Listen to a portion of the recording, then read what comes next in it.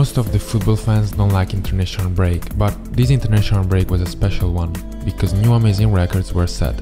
Let's see them all. Spain vs Norway 1-1 Euro 2020 qualifiers.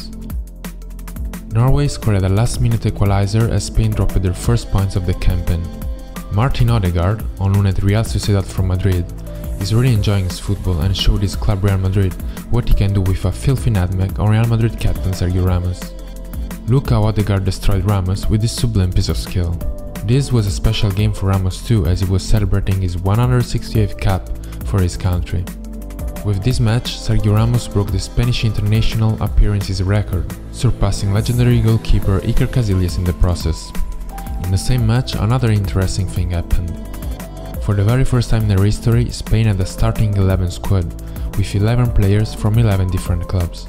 Now mark this date, 11th of October 2019. On this day, Andorra triumphed 1-0 against Moldova to finally record their first European Championship qualifiers victory. And it's a good ball turn! It's in! McFarlane has got it! Andorra have their first goal of the campaign! This victory arrived at their 57th attempt and after more than 20 years of trying. Prior to Friday's match, their record in European Championship qualifiers marked an incredible 56 defeats and not a single point. Mark Wales added in the historic goal for the hosts in the 63rd minute, by which time Moldova had seen Jinsari sent off after receiving a second yellow card. As for England, bad news. By losing 2-1 to Czech Republic, Three Lions ended a 43-game unbeaten run in qualifiers and recorded their first qualifying defeat in a decade, as Czech Republic secured a deserved victory against Gareth Southgate's side. A winner would arrive in the 85th minute with Ondřejek goal. Debut goal for Ondřejek!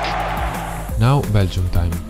Belgium became the first side to qualify for the Euro 2020, following the heavy win against San Marino. The final score was 9-0, matching the record for the biggest margin of victory in their history. And Lukaku scores! 50 goals to Belgium!